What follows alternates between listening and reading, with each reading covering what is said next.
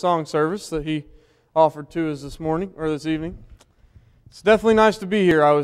It's always bittersweet when the Sunday rolls around where I go to Stillwater, because I do love meeting with the brethren up there and being able to worship with them, build relationships, but it means that I don't get to worship here in the morning, and that's always the bitter part of it. I really enjoy being with you. The singing is so great, and everybody lifting their voices together, the fellowship that we have and the love we have for one another is always something special that we need to recognize that that's not like that everywhere, but it's definitely special here.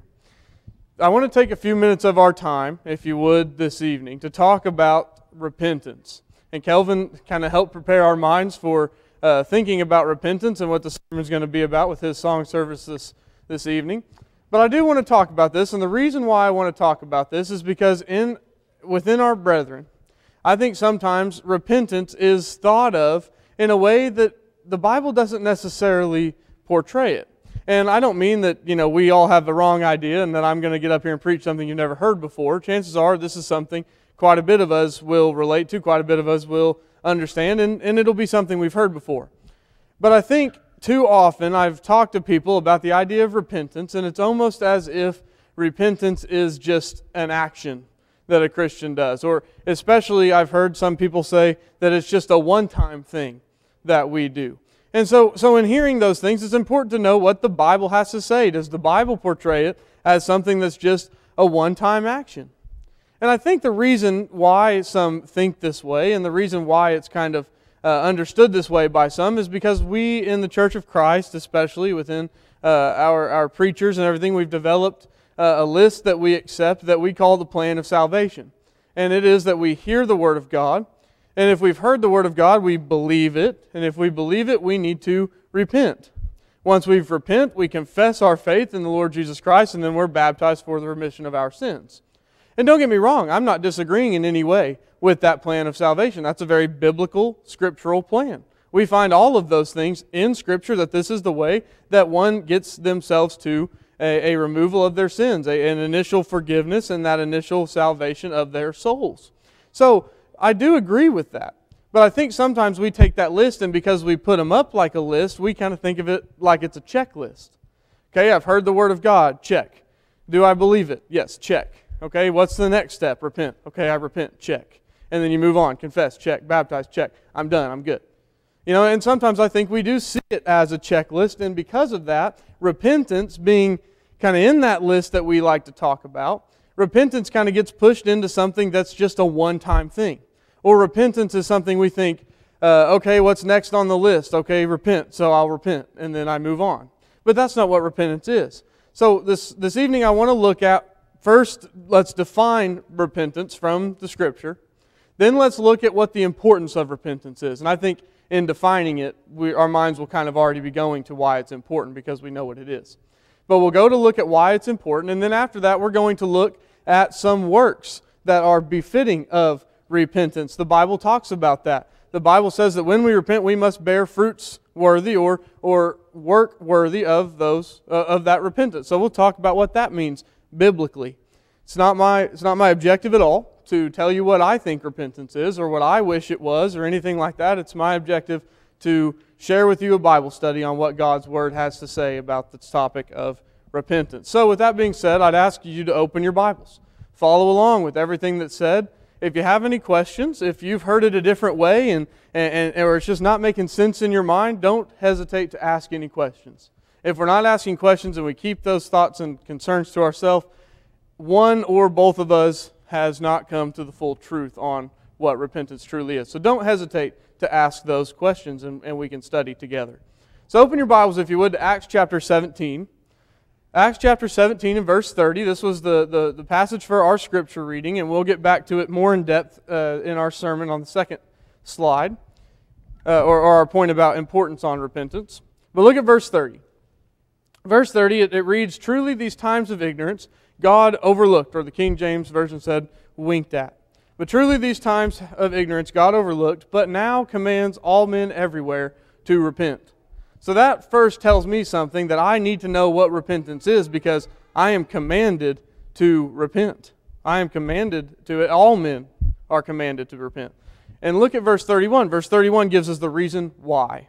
The reason why is because God has appointed a day on which He will judge the world in righteousness by the man whom He has ordained, that's Jesus Christ, whom He has given assurance to all by raising Christ from the dead.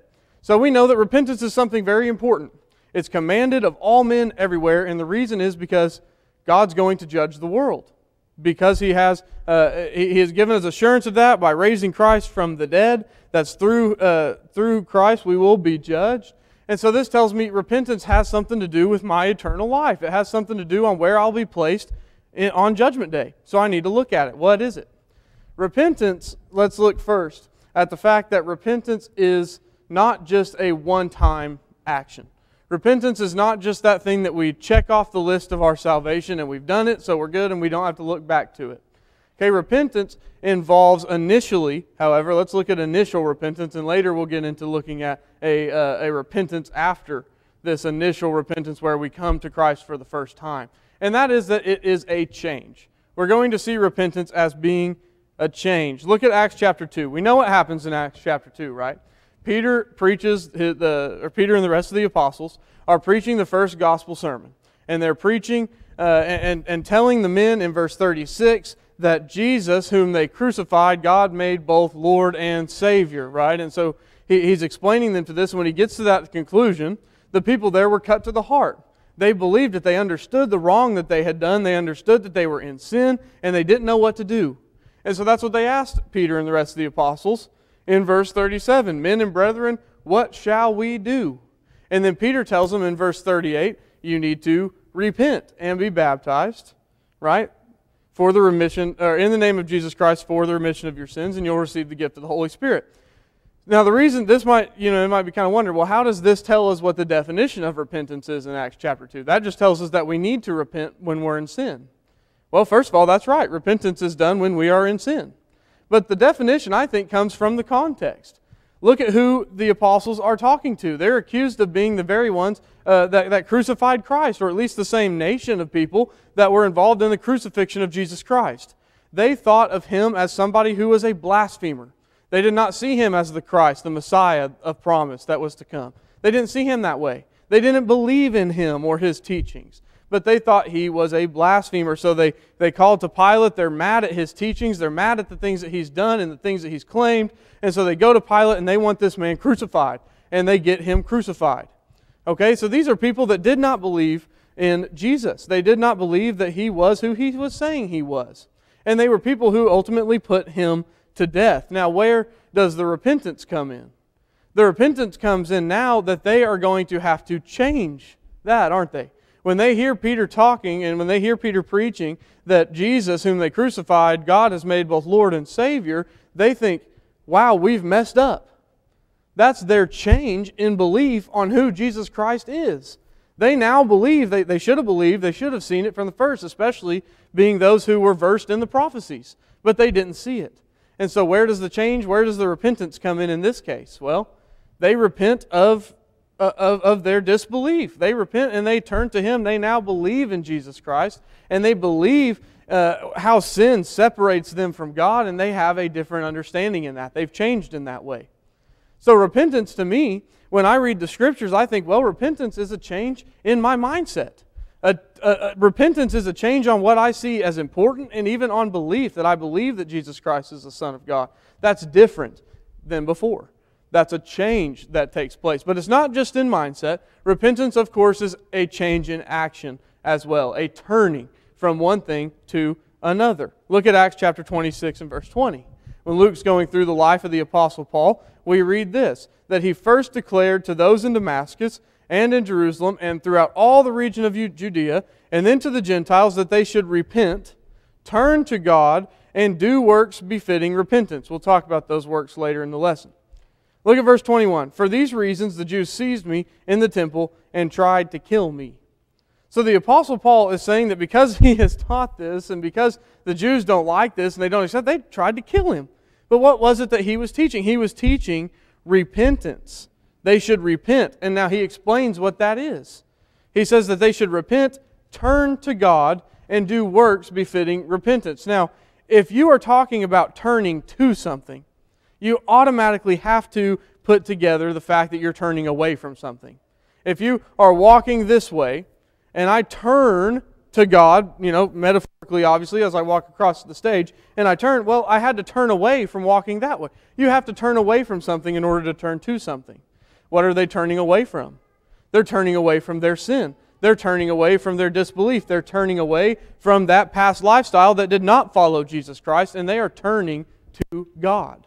That's what repentance is. It's a complete change. It's a 180. People talk about repentance as being, if you were going east and you're going east and then you turn around and you go west and you don't go back east, right? You're complete opposite direction. You leave those things behind and you go a different direction. That's what repentance is.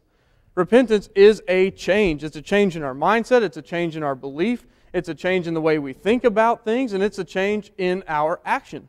Right? We do works now after we have turned to God that are befitting repentance. And again, we'll talk about those later in the lesson. That's what repentance is. Another cool thing about the definition of repentance is that it's prompted by something. Repentance is not something that just comes out of the blue, out of nowhere, and it just happens. Okay? Repentance is brought on by godly sorrow. That's what we see in 2 Corinthians chapter 7. The Apostle Paul, when he's writing to Corinth here in chapter 7, verse 10, says, "For godly sorrow produces repentance, leading to salvation, not to be regretted, but the sorrow of the world produces death." So we see here in this verse, there are two different sorrows being talked about. The sorrow of this world and godly sorrow. Well, the sorrow of this world would be getting caught up on the things of this world. And some people say, I don't drive a nice enough car. I don't live in a nice enough house. I don't wear nice enough clothes. I don't make enough money. I don't like the job that I've got. I hate this and I hate that, and I'm just not comfortable where I am in my material world of life. And that can make one sorrowful. Right? And if they let that be what bogs them down and depresses them, their mindset's in the wrong place. And that's not the sorrow that a Christian needs to have. The sorrow that a Christian needs to feel is a godly sorrow. A sorrow that is prompted by godly things. Whether there's sin that we see around us, if there's sin within ourselves that we see, we should be sorrowful because we understand how that separates us from our God, our Father in heaven. That's godly sorrow. So repentance, when one decides to repent, it is prompted by the fact that they have this godly sorrow.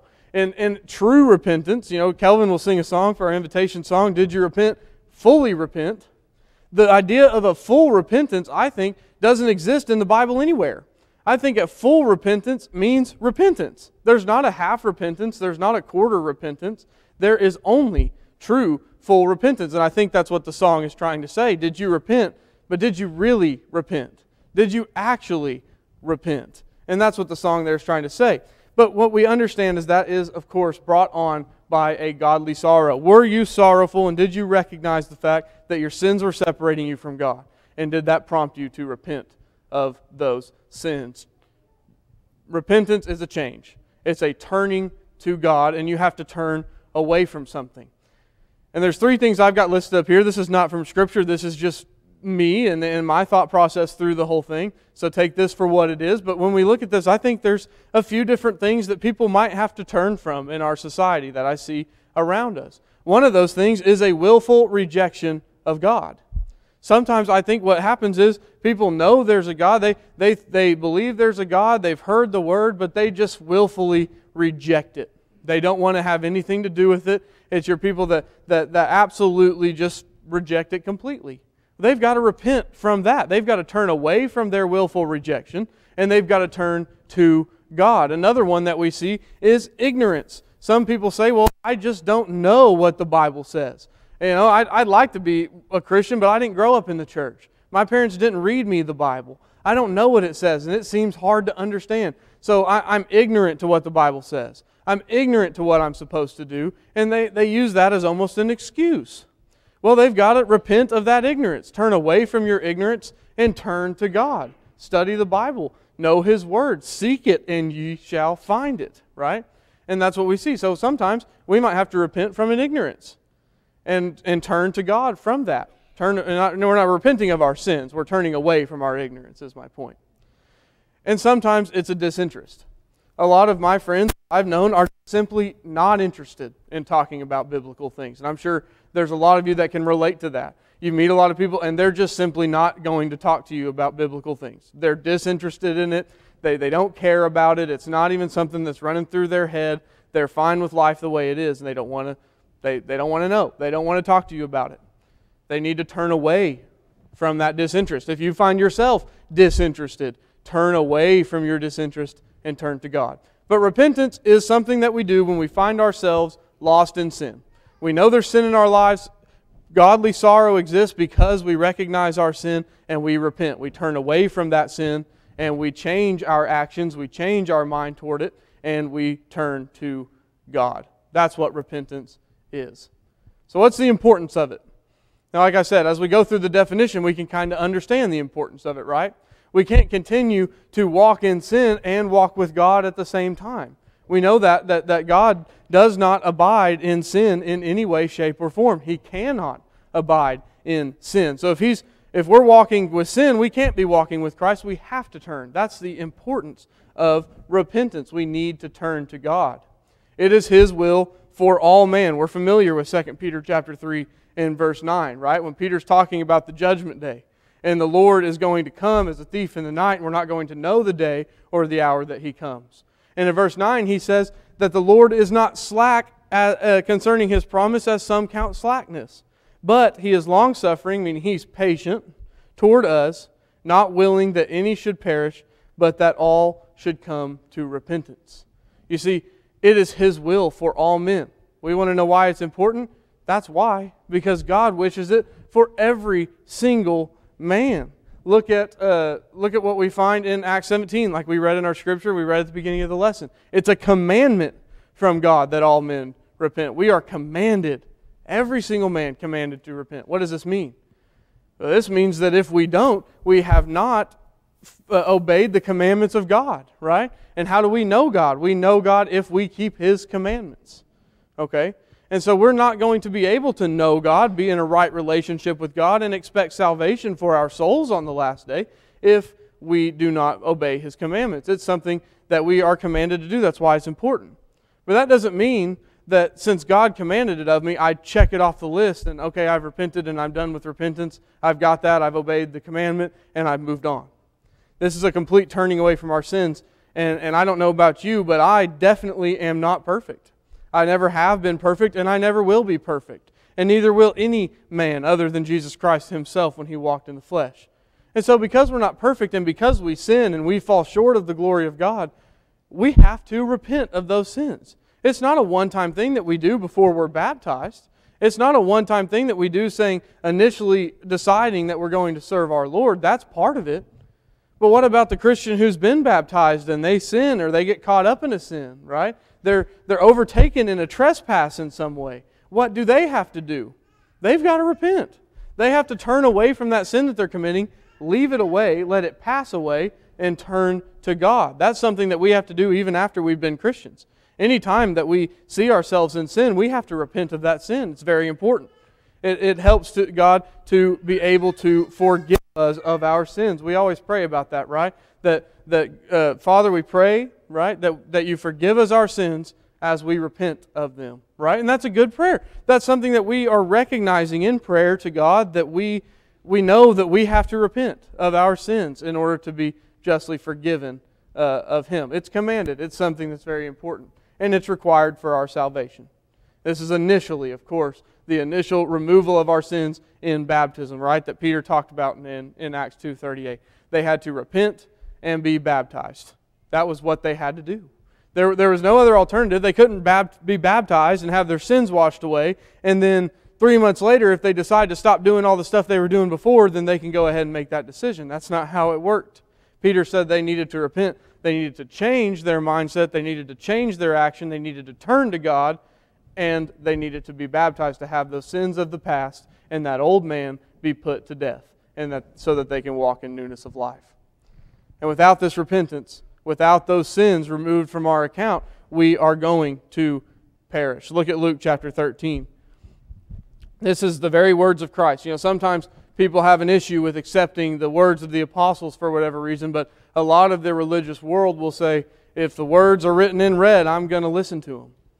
And so here they are. Here's the words written in red about repentance from Jesus Christ Himself. Look at verse 3. I tell you, no, but unless you repent, you will all likewise perish. Look at verse 5. I tell you, no, but unless you repent, you will also likewise perish. And we don't have time to really get into the context of what's being talked about here, but Jesus is being asked questions. He's having to do some teaching. And in this teaching, He talks about the fact that if we do not repent, we will likewise perish. We will perish without repentance. Why? Because our sins have not been removed. Because we have not turned away from sin and turned to God. We are still living in that sin, and we know that there is no salvation for our souls if we are continuing to live in sin. That's the importance of repentance. That's why we have to repent. Because we need our sins cleansed from us in order to be in a right relationship or to be in fellowship with our God in heaven. That's the importance of it. So what are the works befitting repentance? I've heard some sermons about this, and I've heard some studies, and a lot of people say, well, here's several works that show somebody has repented. You can see it in their lives, and maybe it's just that I'm not experienced enough and haven't seen enough yet in my life to make a list like that, but I just don't see a list like that necessarily given in Scripture. That, well, if you see them sitting in the church pew more, you know they've repented. Well, if you see them not hanging around the same people, maybe probably they've repented. Now, I don't necessarily see those things in Scripture. Those are good things, and that might show you, hey, this person, maybe is taking things a little bit more seriously, but I don't find that really in the Scriptures. In Luke chapter 3, I do find some works that befit repentance. In Luke chapter 3 and verse 1, it kind of starts to give us the history of how things happen, but we'll pick up our reading in verse 3. Okay? In verse 3, we're seeing, of course, John the Baptizer. Okay, John the Baptist, we know that he is the one that paved the way for Jesus with the baptism of repentance, right, for the remission of our sins. So he paved the way for Christ and the baptism that would be in His name later on. Look at verse 3. And he went into all the region of the Jordan, preaching a baptism of repentance for the remission of sins. And then verse 4, it goes into the prophecy. Let's skip down there to save some time. We got into verse 7, okay? And then he said to the multitude, that's just showing the prophecy of how John was one who fulfilled that prophecy as was said. In verse 7 it says, Then he said to the multitudes that came out to be baptized by him, brood of vipers, who warned you to flee from the wrath to come? Therefore bear fruits worthy of repentance. And do not begin to say to yourselves, We have Abraham as our father. For I say to you that God is able to raise up children to Abraham from these stones. And even now the axe is laid to the root of the trees. Therefore every tree which does not bear good fruit is cut down and thrown into the fire. So what is John saying here? John's saying you have to repent. Okay, John is saying you are a brood of vipers. Who told you of this wrath to come that you want to escape? And he says you have to repent. And he says that they can't say that Abraham was their father. It's interesting, that point. The Jews thought because they were direct lineage of Abraham, that Abraham was their literal physical ancestor and father, that they were a chosen people, they were a special people, they were set aside in any way. And John's saying, you can't use that as an excuse anymore. You can't say that Abraham was your father because God is not making that separation anymore.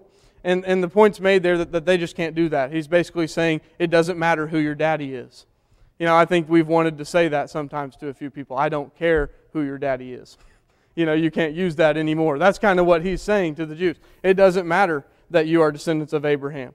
And he makes the comparison there to a tree that doesn't bear good fruit. Right now, the tree literally isn't meaning a tree. It's making a comparison to us, to people, right? He says a tree that does not bear good fruit, what's going to happen to it? It's going to be cut down by the axe and it's going to be thrown into the fire. But they wouldn't do that to a tree that's bearing good fruit. That tree is profitable. That tree is doing something good for them. And they're not going to cast that out. Look at verse 10. So the people asked him, saying, What shall we do? I love these questions. When you read the question, what shall we do in Scripture as you go through a Bible study, it's amazing to me because I can hold that Bible in my hand in the form of paper, in the form of an iPad, in the form of a computer, or however else I want to look up this word. And it's so incredibly accessible to me that I don't really have to ask that question, what shall I do, and really wonder about it. Because if I do, I can read the answer. So the people say, what must we do?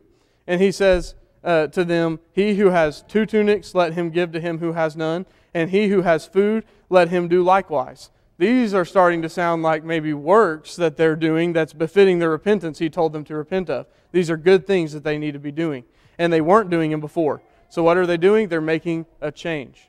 Tax collectors. What we know about tax collectors was that they were assigned an amount to go collect from the people, and a lot of times what they would do is they would collect more than they were told to collect because they had the authority to get what they wanted. Okay, and then they would keep the excess for themselves. But he says you need to change what you're doing. Look at verse 12. Then tax collectors came to be baptized and said, what shall we do? And he said, collect no more than what is appointed for you. That would have been a change to the normal tax collector. Then the soldiers asked him what they needed to do, and he said, do not intimidate anyone or accuse falsely, and be content with your wages. Evidently, that was something that the soldiers were having a problem with, that's what they were like in the past. But he says, you can't be that way anymore. You need to change. This is the stuff that he's talking about in repentance. And maybe that doesn't apply to us. Maybe we're not tax collectors that's collecting more than what we need. Maybe we're not the people that has 2 tunics that needs to give someone that has none. Most of the people that we know probably has clothing, okay? But that's just our culture.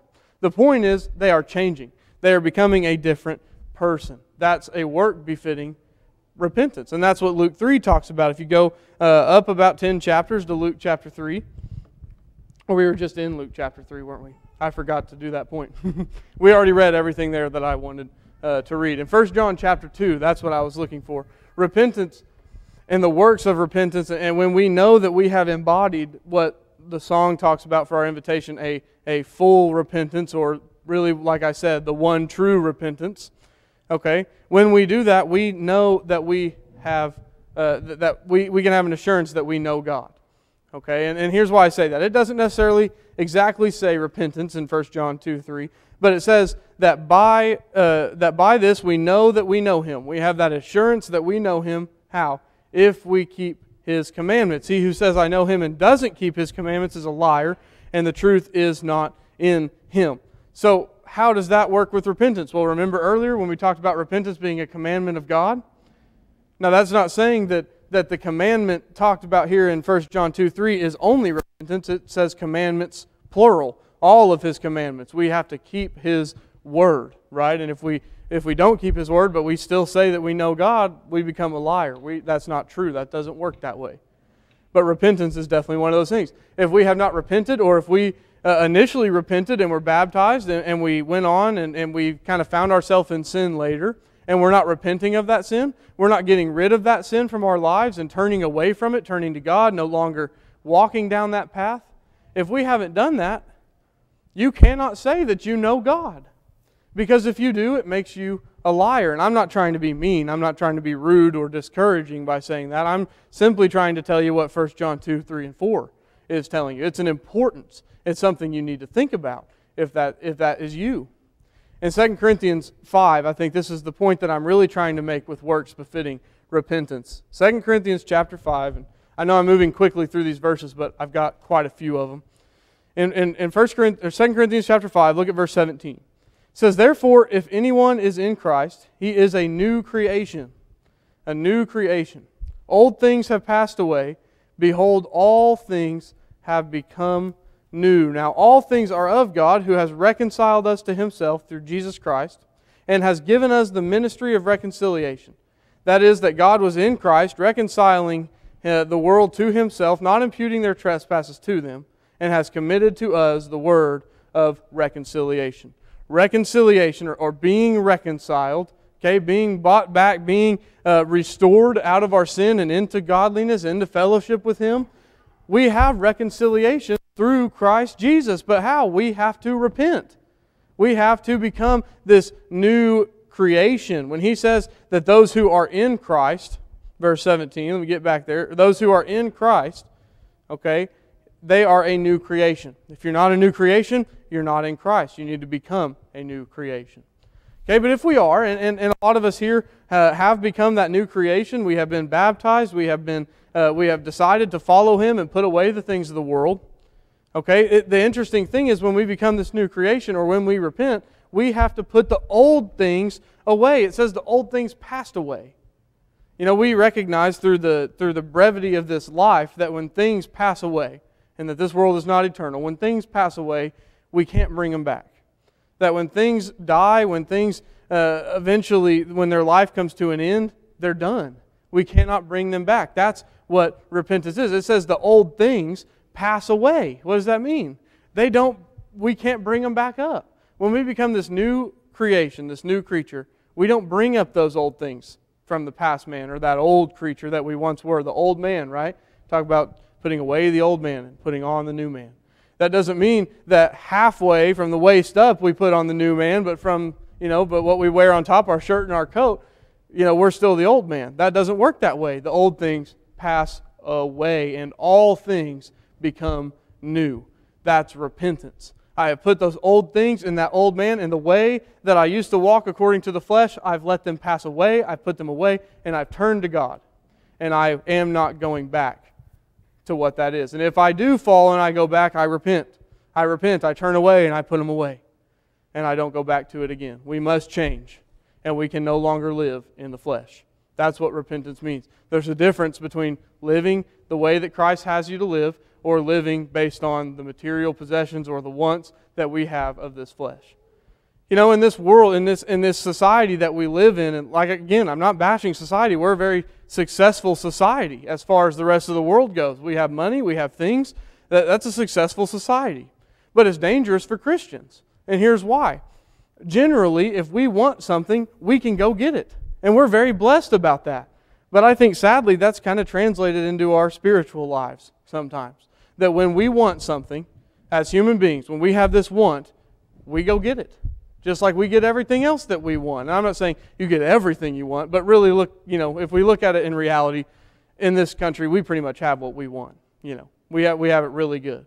And so sometimes I think that attitude kind of translates into our walk with Christ. That I want to fulfill the desires of my flesh, whether that be the lust of the eyes or the lust of the flesh or whatever it is, that I want to do what I want to do. And so we go do what we want. That's not repentance. That's not a Christian. That's not putting to death the things that I want and following Christ. We have to turn away from ourselves, away from the flesh, away from sin, and turn to Christ. That's what repentance is. It's a U-turn. If you think about when you're driving down the road, and I've done this more times than I'd like to admit, but I'm driving down the road and I make a wrong turn when I've gone to this place 100 times, but I make a wrong turn. And so I start going the wrong direction. And I realize, wait, I need to be going that way. And so you make a U-turn and you start going the right direction. Now, that's what repentance is. You're going the wrong way, you realize you're going the wrong way, and you turn around and you start going the right way. But how foolish would it be if we're driving down the road and we realize, oh, I'm going the wrong way, and you make a U-turn, you start going the other way, and then 2 miles down the road you make another U-turn, you start going the wrong way again. We've rarely ever done that. Accidents happen when we're driving all the time. We get forgetful. But my point is, when you know now that you're going the right direction and you know the other direction's wrong, you wouldn't make another U-turn to go back to it. Repentance works the same way. If you've decided to follow Christ, if you know that your sins separate yourself from Him and it denies the salvation of your soul, and you repent, you make that U-turn, you start going the right direction, but 5 years later, 3 years later, 6 months, a week, an hour later, you make another U-turn, you start doing what's wrong again, that doesn't make any sense. You've recognized your sin. Don't go back to it. That's what repentance is. Peter tells us, and the rest of the apostles in Acts chapter 2, that we need to repent of our sins and we need to be baptized. That is, and we talked, this evening a little bit about the fact that sometimes it's not, just the initial repentance. That even after we've been baptized, a lot of us, we have to repent of our sins if we find ourselves victim to those sins. If we find ourselves slaves to Satan and to unrighteousness. And so what we understand is repentance applies to all people, but it does apply initially as well. If you know that you have not been baptized, you've not had your sins removed, and you know that you're walking in a way that separates you from God and it's down a path of sin, make that U-turn. Decide to do what's right. You know what's right, do it. You have to have your sins removed from you in order to be in fellowship with God. But if you've already done that and you find yourself in sin, you find sin in your life that you have not dealt with, that you have not repented of in some way, you need to repent. Decide to leave those things behind. I promise you there's nothing of the joys of this world or the desires of our flesh that's ever going to compare to the reward that's waiting for us in heaven.